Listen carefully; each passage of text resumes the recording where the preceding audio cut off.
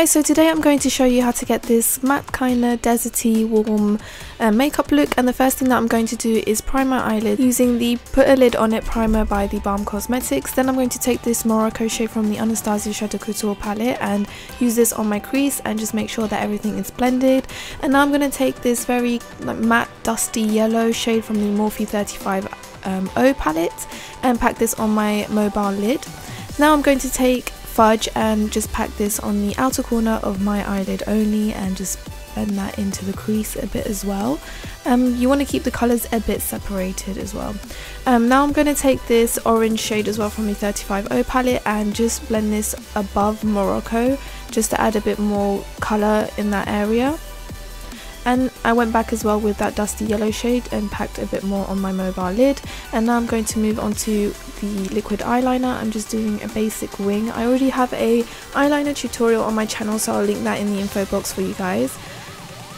And now I'm just moving on to mascara, and I'm just packing a bunch of mascara as I do usually, and I use the Maybelline Lash Sensational mascara.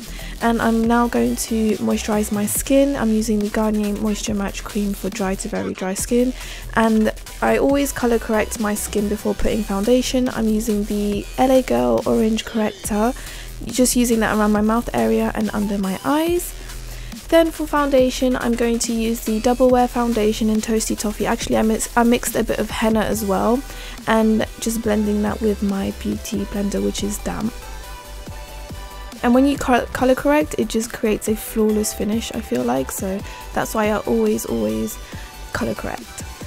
Now for concealer, I'm going to use this LA Girl concealer in Toffee, and I'm going to use that first, and then I'm going to use this NYX Gotcha covered concealer in Golden and mix that with the LA Girl one and blend everything with my beauty blender.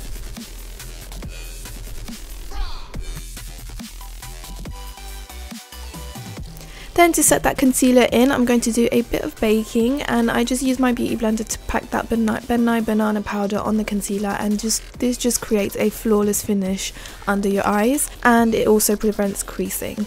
I'm then bronzing my face with my NYX Matte Bronzer in the shade Deep, just to add a bit of colour to my face. And then I brushed off the excess Nye Banana Powder from my under eyes just with a simple brush. And now I'm just adding a bit more of a warmer bronzer, and I'm using the 17 Instant Glow bronzer in medium, and I just love bronzer at the moment. And then for blush, I'm using this Makeup Revolution Vivid Baked blush in Hard Day, and I'm just applied a bit of that on my cheeks. And then for highlighter, I'm using my Becca Champagne Pop highlighter and just dusting that on the highest points of my face. I went back to my eyes and applied a bit of Morocco on my lower lash line, and I went really up close but kind of blending it out a bit. And then when I was done with that, I took my No7 Metallic Eyes kohl pencil in the shade Camouflage, and I just lined my lower waterline with that. It just added a nice gold shade to the waterline. And then I took Noir from the Anastasia Shadow Couture palette and went really up close to my lower lashes and kind of lined my lower lash line as well. And then, as always, I put a bunch of mascara on my lower lashes using the same mascara. And then for lips, I'm using this Matte Me by Sleek in the shade Birthday Suit, and I just filled my lips with that. And I went also in with a lip liner by Max Factor.